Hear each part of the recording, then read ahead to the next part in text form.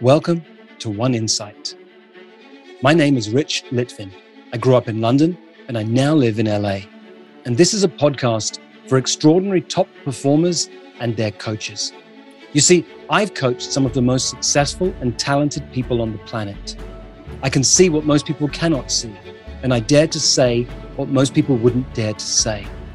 And what I know about success is that on the other side of it, it can be incredibly lonely. You can feel more of an imposter the more successful you become. And when you're the most interesting person in the room, you're actually in the wrong room. Clients who are more successful, more intelligent, and wealthier than you need your support more than they know and more than you can imagine. I coach around insight.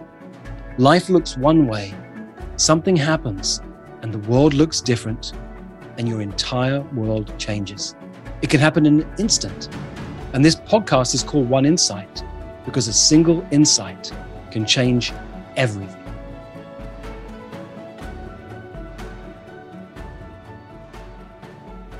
I love coaching for an insight. An insight moment is like this. Life is one way, and then you see something ever so slightly different. And from that moment on, everything has changed. In a moment, you're going to experience me coaching Christopher Maher. Christopher's a former Navy SEAL. He trained for the Olympics. He wrecked his body in the process and spent the last 20 years or more studying Western medicine and Eastern medicine and learning how to help people strip stress out of their body the moment it gets in so it doesn't build up for years as a result of trauma or challenging situations. Christopher's a fascinating man. He has coached me and I've coached him on and off for 8 years. He's a member of 4PC, my community of high-level leaders. And we get on the call and within a few moments, he has an insight. And if you listen, I don't actually say very much. And I catch myself as this is going on, just so you know, there's this thought at some point where I think, oh, this is a podcast. Maybe I should be saying more. And then it flashes into my mind, oh, no, this is perfect.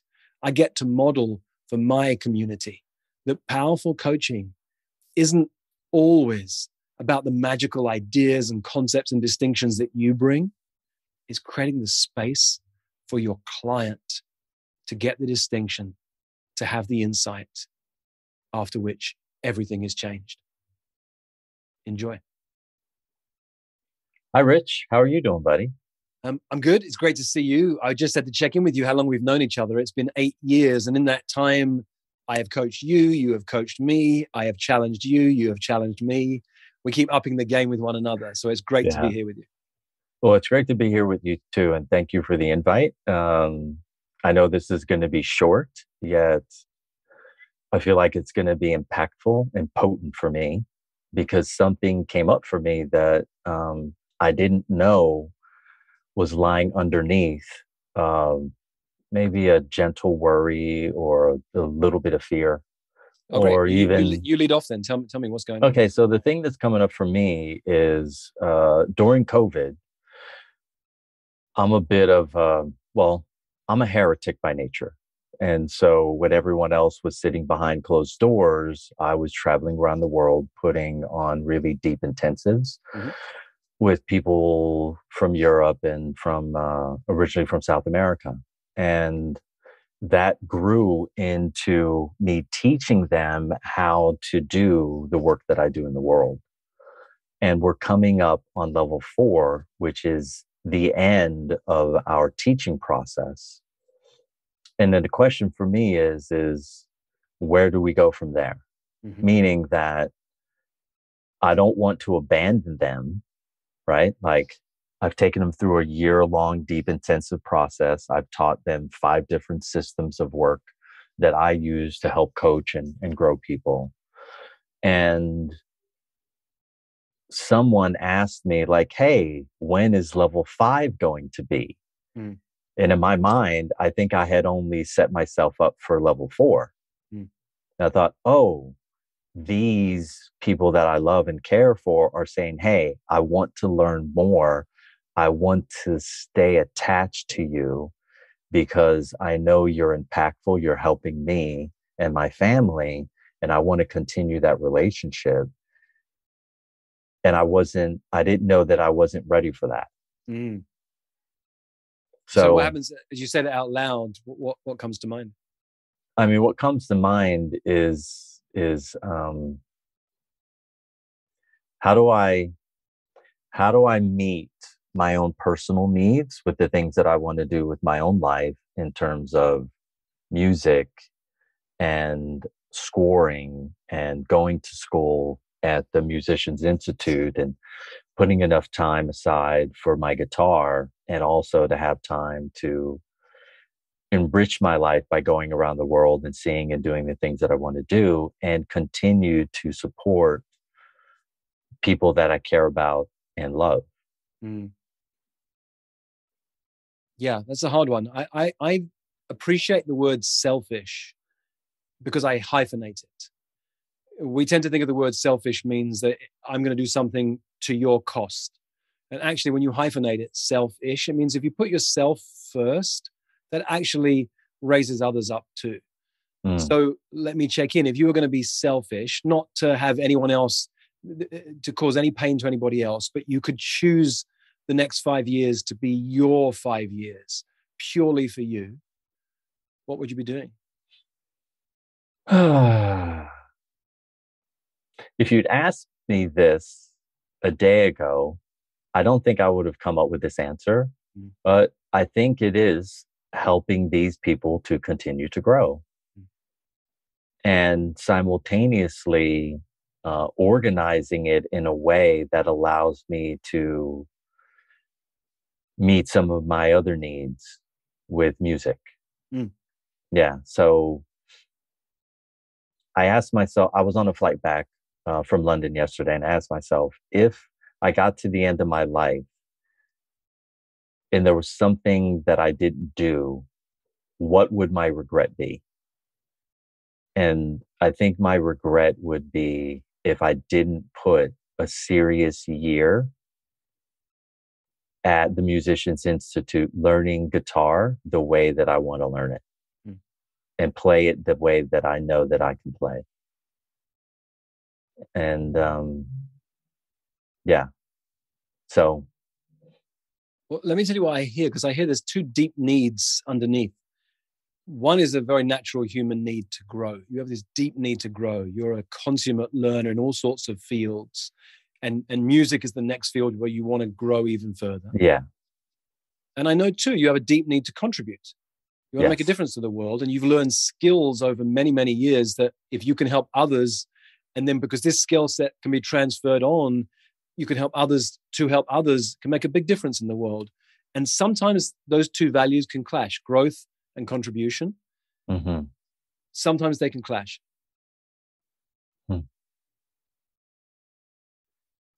Well, then I think really the thing for me to do is to sign up for the Musicians Institute starting in September, and then have a conversation with the community of people that I've been working and teaching, and go, look, how vested are you?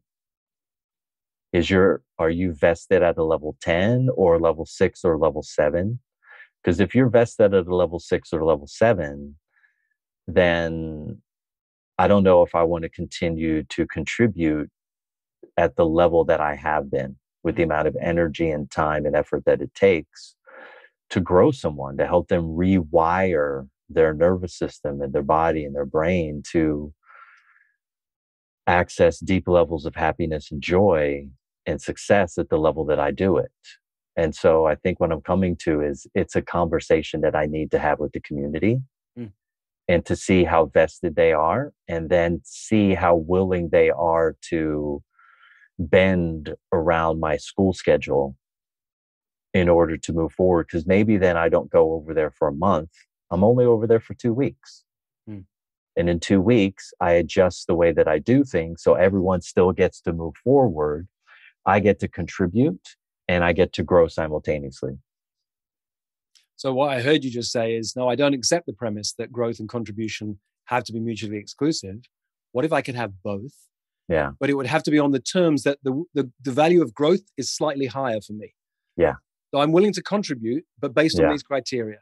Yeah. You have to be at a 10, and you have to be willing to meet me where I will be. Yeah.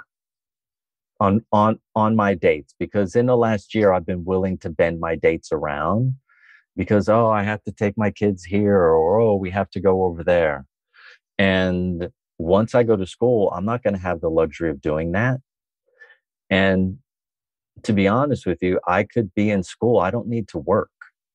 I could literally just focus on what I'm doing. And simultaneously, I love the community that I'm building. Mm-hmm. Like, we were in Barcelona and we had a great time.